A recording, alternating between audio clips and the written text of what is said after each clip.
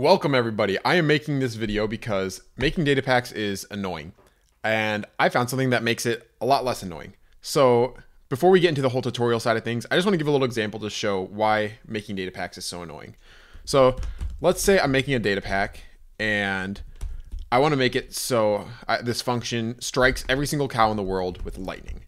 So we'll say run summon lightning bolt. Perfect. But now I also want to make it so when they're struck with lightning, they say ow. So we can add another line, run say ow. Now, if you're a bit more experienced with developing data packs, this should be setting off alarm bells. We're doing two @e calls here that are exactly the same, which is a little bit unnecessary, a bit more unoptimized. So our solution to that is that we put it into a separate function. So we'll make a new function. We'll call it strike lightning say ow .mc function. Very creative. And instead we'll just call a function. So we'll say run function strike lightning say ow. Oh, and I gotta add the namespace. And then we can do summon lightning and say ow. Now let's say we're feeling a little bit bad for our cow. So we want to give him a pet cat. So we'll say summon cat. And actually we're gonna run some commands on this cat too. So we'll do execute summon cat, run, maybe we'll give it some heart particles because the cat loves the cow. Particle heart. And maybe we also want to make this cat say, I love you, cow, because the cat loves the cow, and it's in all caps because the cat really loves the cow. And oh shoot, we're summoning two cats now. That's a problem. So we'll have to make another function, and we'll put in here particle heart and say, I love you, cow. So great, now our cow has a friend. But there's a problem here. We have 1, 2, 3, 4, 5, 6 lines of code spread across 3 files.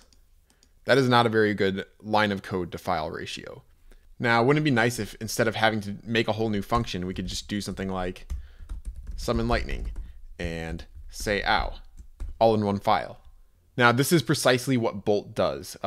So Bolt is a precompiler for Minecraft commands, and it lets you do stuff like this, has neat little tricks to make things easier, but it also adds in the entire language of Python and allows you to use Python to write commands. So with that introduction out of the way, let's get right into it.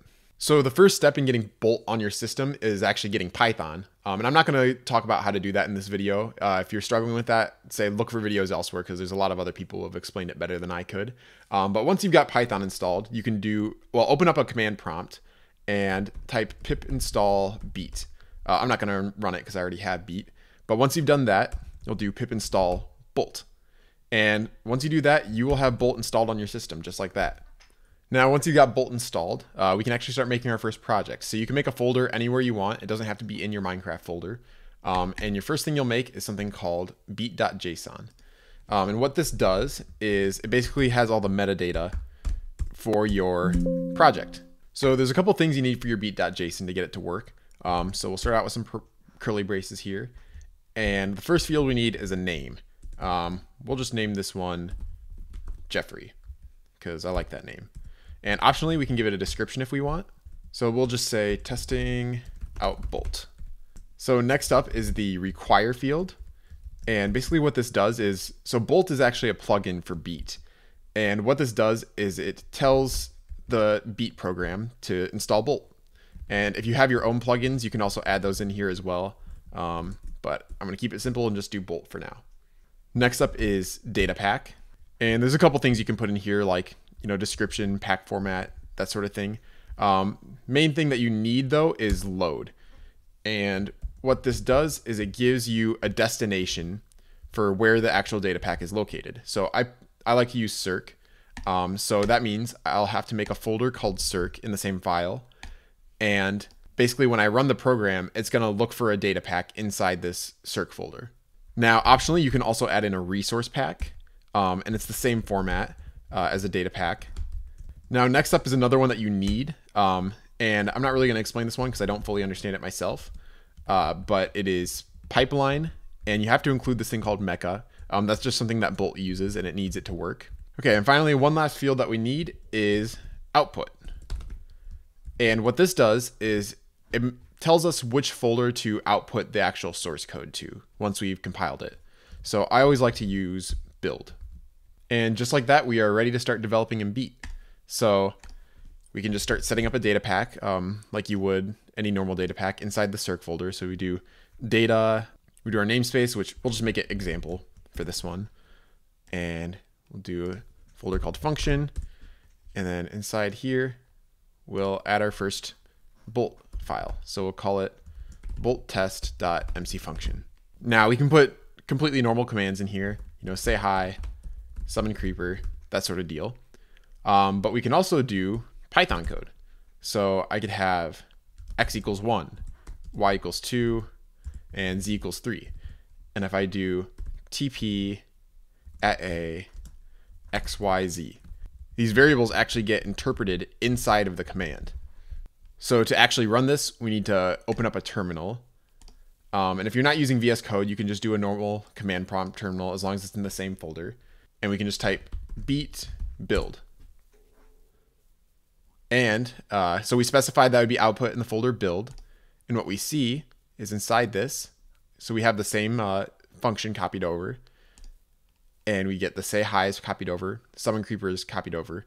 But that TP command, so these X, Y, Z, these are Python code, so they get ignored. But this TP command, the X, Y, and Z are replaced with the values that we specified for X, Y, and Z. Now, another cool thing we can do is branching code. We could do, for example, execute as at A, at S, and then we can just do a colon here, and we'll say, maybe particle flame, and say, ow, I'm on fire. Now, what happens when we build this, if we look in the output, this code, it gets interpreted as, it just automatically generates a function for us. And if we look inside that function, it has our code. Now, another cool use of this is that you can do stuff like for loops. So you could do like for I in range 50. And then let's say we want to make a line of fire particles. So we can do particle flame, and we'll just do that. And then if we add in I here, now when we build this and look at the output code, instead of having to write all of those commands ourselves, it automatically generates them for us. And it does every single value of I in that range. And this is just the tip of the iceberg. You could even do stuff like functions. So I could do like def, let's just say something twice. And we could have word as an argument. And then we'll do say word, and then say word again. And actually, so you can have Minecraft code in Python functions. And the way I think of it is basically Python treats it as every time it runs into a Minecraft command, just treat that as like a function that ends up writing it to the output. So I could do say something twice with hello. And when I run that, so this code doesn't actually make a Minecraft function. This is a Python function. But what it outputs is, beneath all these particle commands, it says hello twice. So that's it's kind of a dumb example, but there is a lot of power in this. So another cool thing you can do is you can actually link up your pack to your world. If we just type beet link, and then you type just whatever your world name is, your world name here. And obviously that's not a real world I have. But what it'll do is it'll make it so every time you do beet build, it'll actually reflect those changes in your world.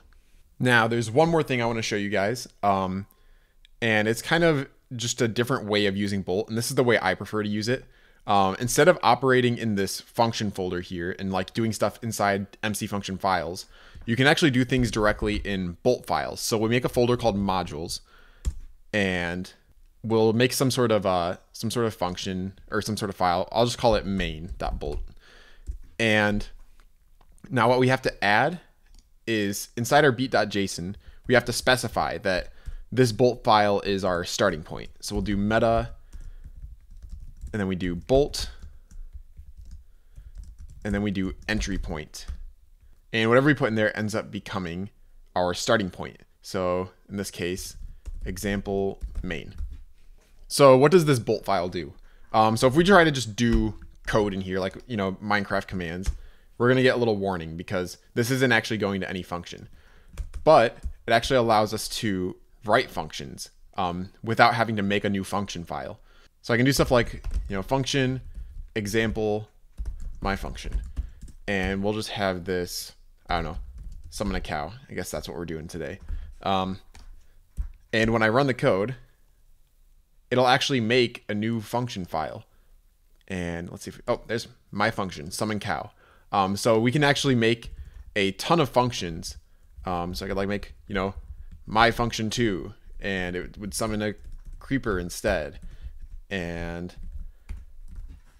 you'll see they both get made. So we have 2 function files made from one file here. And this is much more convenient personally for organizing things. And what's cool is that it even lets you do things like advancements. So you could do like advancement, example, my advancement. And I'm not going to spend much time writing out all the syntax. You have to do it like this with a curly brace instead of a colon. But yeah, you write your advancement in here, and it'll actually make an advancement in the output. And you can even do things like function tags. You can do like append function tag, Minecraft tick. And you just add values and your function here. And instead of having to go in and add your own file and everything, you can actually just do it directly through this bolt file. And it very much helps consolidate things and keep your code less sporadic and spread all over the place. And where this gets really cool is that you can even do like libraries. So I can make another file, I'll just call it lib.bolt. And maybe I have some really cool function in here that I want other people to be able to import. I'm just going to call it really cool function, and it's going to print really cool thing. And on its own, this lib.bolt file actually will not run because it's not specified in our entry point, but we can import it from our main one. I could do import./lib. And actually, this is a good learning point right here. All of your module files, when you're trying to import them, you have to specify by the namespace. So example lib. And you don't need this / there. Forgot about that. And then you run into another error because Python doesn't like it if you try to import something with a colon in it. So you got to add as, and then whatever name. We'll name it Jeffrey because that's the name of the day. And actually, we could also do, instead of naming it, we could do from example lib import really cool function. And then we can use that really cool function in our code. And look at that, it output really cool thing. Perfect. Now, I want to reiterate, I know most of the examples I did in this video were pretty simple, maybe a little bit dumb, but this actually has a lot of power. So like this example you're seeing on screen here, this is a little demo I was making with a math library I was making. And it lets me do things like quaternion multiplications in a single line of code. And instead of having to write everything out in the very verbose, scoreboard language that Minecraft uses, it lets me do these math operations extremely concisely, which helps a ton with, managing bigger projects. And I could go on and on about all the things that Beet can do and all things that Bolt can do and how powerful they are. But I want to keep this video concise. And honestly, I don't even think I know Bolt that well. But even then, I've already gotten so much use out of it, and I want other people to know about this. And if you're getting into it and you're running into problems, I highly recommend joining the Beet Discord. There's not very good documentation yet on Beet or Bolt, but there is a very good community, and they're very willing to help. That's how I've learned pretty much everything I know, is just asking questions there. And well, I think that's about everything I got. So I hope you all have a great day. I hope this is useful to you. If you make something cool with this, feel free to hop in my Discord and share it. I'd love to see. I always love seeing your guys' creations. And with that, that's all I got. So thank you for watching. I hope you have a good one. I already said that. Okay, I'm just ending the video.